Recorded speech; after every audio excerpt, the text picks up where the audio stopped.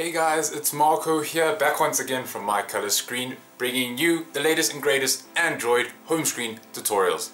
Today's video tutorial is a screen of the day by Fluffen called Holo UI. So let's see why this screen got so many likes.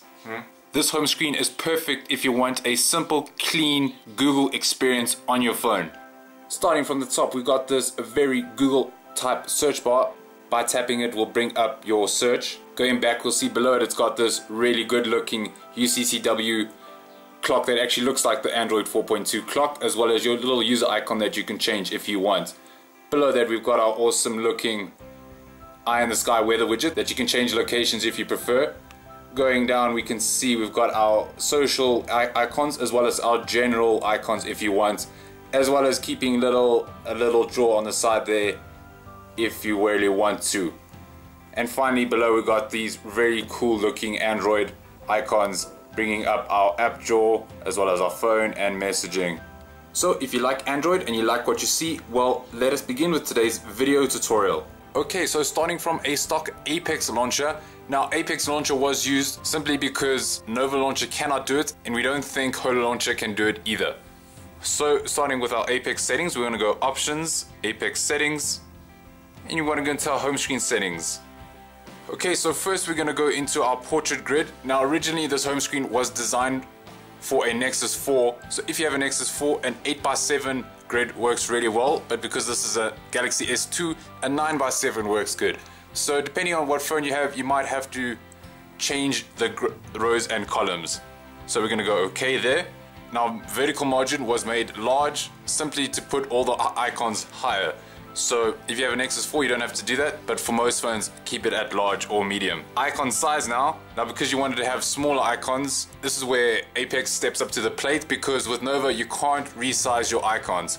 So Apex does really well in this, as you can make them 80% instead of 100%, so they don't look so squished together. So we're gonna go OK. Manage screens, you just want one screen, and then you can just scroll to the bottom and you want it enable hide notification bar, hide shadows, and hide icon labels.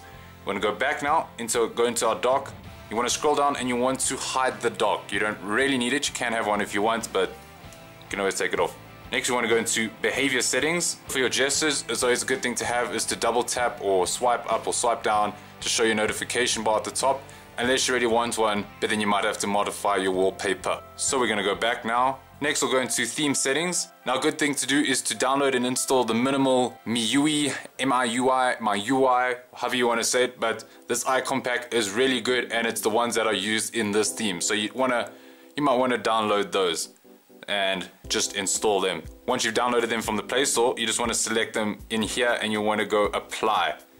You might want to only select the icon pack, but it doesn't really matter. Cool, so we're going to go back now. Finally we're going to advanced settings. Scroll to widget settings, select overlapping widgets, and don't forget to resize any widgets. Next, you want to go back, and there we have our Apex settings complete. Want to go back again, and everything will be set up like this. Next, we're going to be moving on to the wallpaper. Now, for this wallpaper, it was designed for the Nexus 4 with the navigation bar enabled. So I'm just going to be giving you a quick Photoshop tutorial on how to do some cropping and resizing just to make things move around and make them look good for your phone. So let's head over to the computer. Okay, so from the very beginning, you want to download the file that Fluffen has provided and then extract it and then open up the folder called PSD, which is inside the folder. You want to double click on the Holo UI PSD and then open it up in Photoshop, where it should look like this.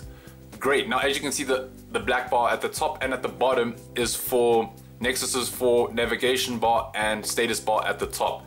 So now if you have a phone, say a Galaxy S3 or Galaxy S2 that do not have navigation bars, or if you don't want this black bar at the top, you want to start by selecting the crop tool here and you want to just snap it down to the edges of the top and the bottom there, just so it snaps on like this. And when you go select it, click the tick at the top, it'll now get rid of the black bars. You can just select the tick now to get rid of the crop action, and there we have your screen basically. Now the next thing you want to do is to resize it so it fits your phone quite well. So you want to select image at the top here, you want to go to image size, and now you want to change the width and height to the width and height of your phone, which is in pixels. So for a Galaxy S2 the width would be 480, height would be 800. You click OK, and now it'll resize it to fit your phone. Next thing you want to do is now the most important part here is your layers, which will be on the right hand side. They give you access to all of these, allowing you to modify anything on the screen. So when you select an eye, it makes something invisible. So we can get rid of Fluffen's text here, and we can start moving on to the other stuff. So next we want to be adding in your photo, which is quite easy to do. You just need to find any image that you want to use for your user icon. Just drag it onto the top here, and then hold in Shift and select a top corner or bottom corner or just any corner, and just get it into the center there like that. Once you like it the way it is, you want to select the tick. You want to select the selection tool again, the rectangular marquee tool, and you just want to go over that square. Right click on it, say layer via copy. As you can see, a new layer has now appeared. From here you want to deselect the image one that you've dragged onto your phone originally, like that, or make it invisible, and there you have your icon set up like that, your little user icon. Once that's been set up, you can start dragging in the icons that have been provided. These can be found in the main folder in icons, like as shown here. So say for the search bar, you just want to drag it like this, like that, and then just resize it, holding down Shift and dragging in a corner. Drag it to the height or size that you want, and then select the tick and it will resize like that. Next, if you want to edit this text, you don't want it to say example. See, now the example text has been selected. You want to double click on the text icon, make sure that you have Roboto Regular installed, and then type in any text that you would want. And then as always, just select the tick and it'll be set up. You can always just drag it a bit further now, so it looks like that. Now once you've added in the icons, say for this one here, as well as your menu icons on the side, as well as for the bottom ones, the next thing you want to do is I'd recommend saving this as a PNG, putting it onto your phone, and then see how your icons line up in this action bar right here. If we go to the other one that I've created and you open up the screenshot like this, you can see that the icons here, they don't fit too well. As you can see, they're a bit lower than this top bar right here. So what I recommend you do is select the rectangular marquee tool, merge the action bar and the background. To do that, simply move them together into the same folder. Select both of them holding down Shift, right click, merge layers. Doing that will now allow you to select your rectangular marquee tool, select this top line, right click on it, make sure you have the icon background or the new layer that you've merged selected, right click on it, and then say layer via copy. So remember this whole thing, you just select it now, and this will allow you to quite roughly move it to the position that you want. Remember, you can use these guides as your guide. So say if you just want your icon to be a little bit less, you just select this now again and then just move it down onto that layer.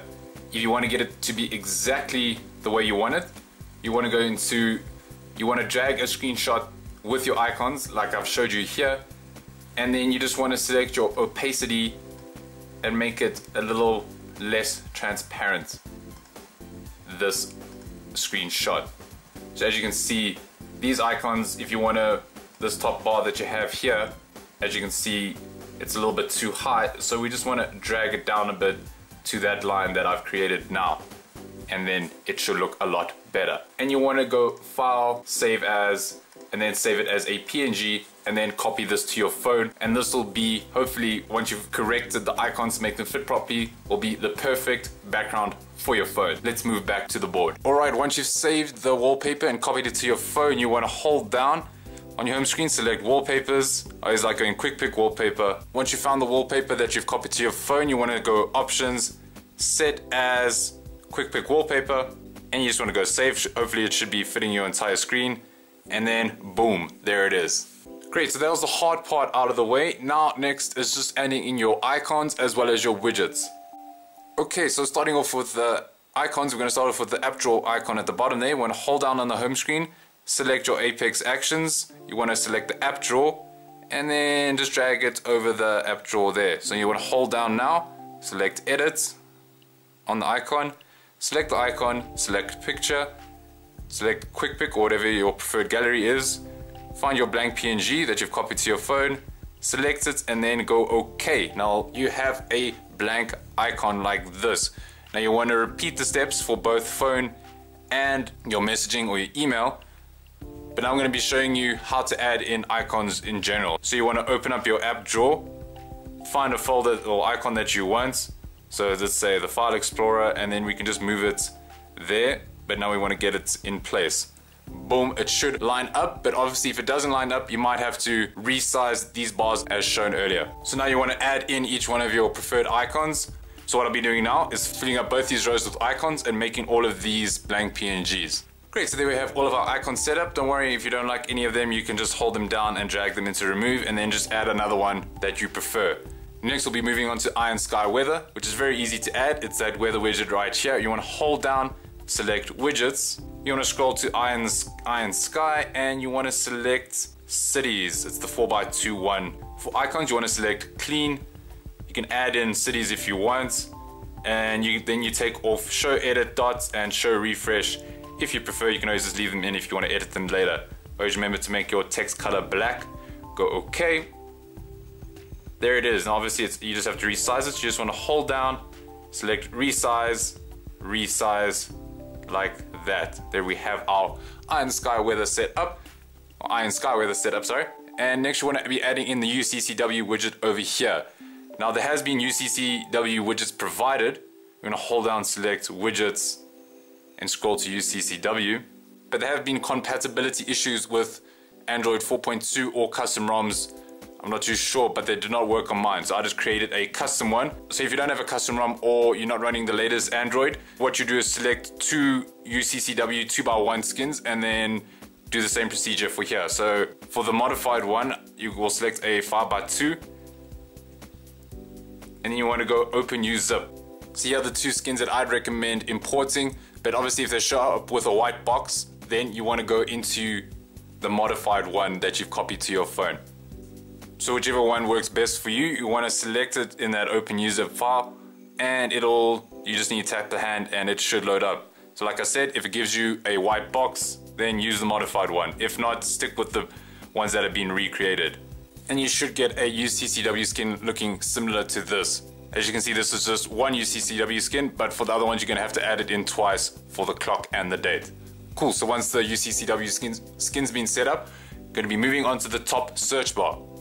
Okay, so for the top search bar, there's two ways of doing it. First, if you have your Apex Launcher Pro version, you can resize the UCCW skin to be a bit smaller, and then hold down the home screen, select widgets, add in a desktop visualizer, go for a 4x1. Here you just want to resize it now, like that. You want to open it up, select icon, image file, go into your quick pick, and go into the blank PNG. Select action, you want to go launch application, go into your Google. Now you want to clear the label, take off touch effect if you want, and then go OK. So that's pretty cool, that's set up. So once you do that, you just have to resize UCCW over it. By holding down, select resize, and it should be like that. So when you tap anywhere in the search at the top, opens up your search. Now if you have the free version, you can just make your UCCW, the top of the app, a hotspot. So you want to go select object, hotspots. There's your first one, you move it around, so change the width, and then just select it a bit wider there, and then select your hotspot, select an app, select Google search, and you want to go options, hotspots mode, on. So that'll do the exact same thing. When you just select up there, it'll bring up the Google search, except you're just gonna have a little blue effect over there. Boom, and there we have our home screen complete, as well as our video tutorial complete. Thank you very much guys for watching. Please remember to subscribe to the YouTube channel of mycolorscreen. Check out our mycolorscreen website, and don't forget to join the Facebook and Twitter community. Thank you very much guys for watching. This is Marco from mycolorscreen, and I'll see you around next time.